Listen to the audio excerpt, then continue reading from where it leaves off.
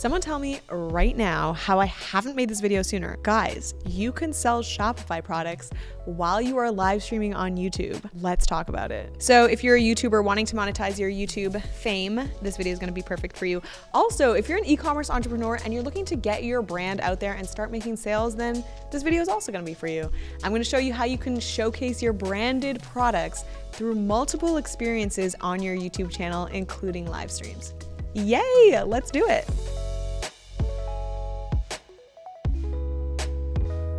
Hey guys, what's up? My name is Michelle Valley. I am so excited for this video because I'm obsessed with YouTube.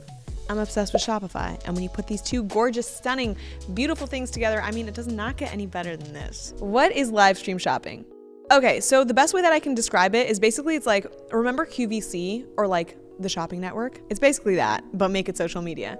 And seriously guys, you're gonna see demos like this here or limited time offers like this as well. And I mean, that's one way to do it, but you don't have to make it completely salesy. In fact, most of the time you shouldn't, but we'll talk about how you can format your live streams in just a sec. As far as what you can sell on your live streams, as an influencer, you can partner with another brand and sell their products for a small commission. But if you're a merchant and you have your own products, did you know that you can connect your own Shopify store directly to YouTube and use YouTube live streaming as a really great opportunity to sell your products? So if you don't have an online store yet, but you would like to get started, I will leave the Shopify link for you guys down in the description box below.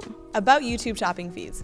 All right guys, so who's this gonna be right for? So if you're a creator or a merchant and you have a YouTube channel and you wanna sell products, this is gonna be right for you. But you don't have to be an influencer. Say you're a YouTube shopping platform that manages the products of creators, then this is gonna be right for you as well. To promote your products across YouTube, your channel must meet these minimum requirements, guys. First, you must be a member of the YouTube Partner Program. Secondly, your channel must meet the subscriber threshold for the YouTube Partner Program. And your channel audience cannot be set to as made for kids, and your channel cannot have a significant number of videos that are set to as made for kids. And of course, guys, your channel cannot have received any hate speech community guideline strikes.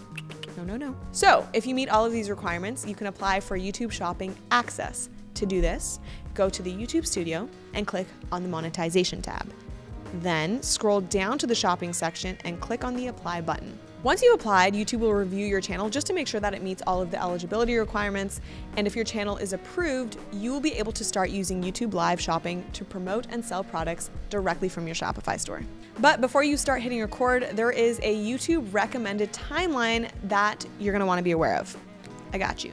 So, 4 weeks before your live stream, you wanna onboard YouTube Shopping. This onboarding requires you to upload your live stream products into the Merchant Center. Then you're gonna fix any account and product issues at least 2 weeks before. So you might have some product issues that are violating shopping policies, and we don't want that. So be aware of any of those before you go live. Whether or not you're comfortable with hosting live streams, it always is a good idea to run a test with an unlisted live stream 1 week prior, just so that you can get familiar with the new product tagging experiences. And if this is your first time hearing about tagging, no worries guys, just visit the YouTube Help Center to learn more about tagging products in your live streams, and I will leave that linked down below. And then 72 hours before the live stream, you wanna make sure that you're not making any feed changes. You want your products to be working and shoppable. So this includes no changes to the landing page and the image.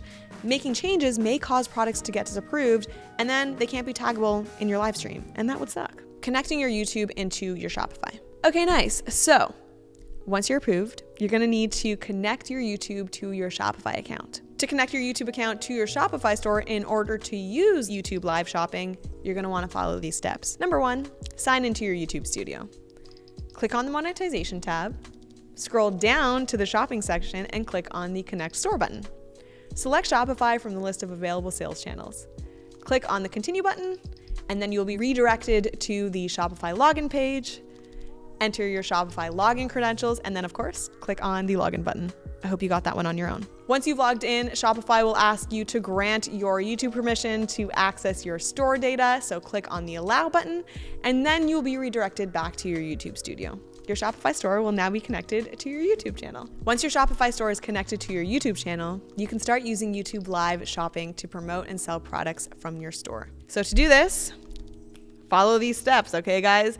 Go to the YouTube Studio and click on the Create button. Select Go Live from the list of options, And in the live streaming settings section, scroll down to the shopping section and toggle on the enable shopping switch. Select the Shopify store that you want to sell your products from, click on the start stream button to start your live shopping event, and you are off to the races. Why live stream? Okay, most of you that clicked on this video are probably already comfortable with live streaming, but if you're watching this and you're already cringing thinking about being live in front of a bunch of people, I get it.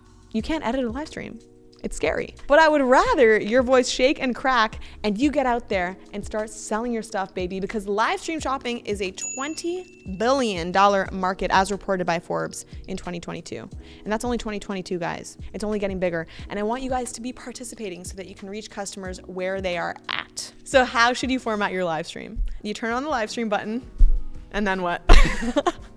Okay, well, first things first, guys, content is content is content is content. Whether it's a live stream or YouTube Shorts or TikTok or whatever, you always need to think about why the viewer would stay for your content.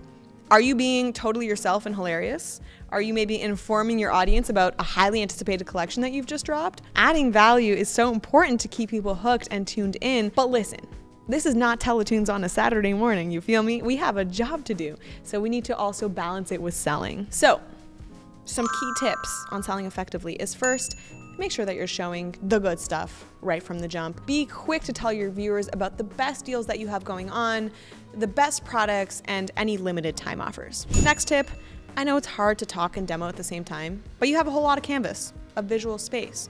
So as you're talking, be sure to show how amazing your products are, whether that's like showing close-ups of materials or like demoing it on yourself, I don't know, or showing like a really impressive end result with your product. You just want to make sure that you are showing rather than just like sitting and telling. So before I go on to the next tips, if you're finding this video useful and helpful so far, please consider subscribing.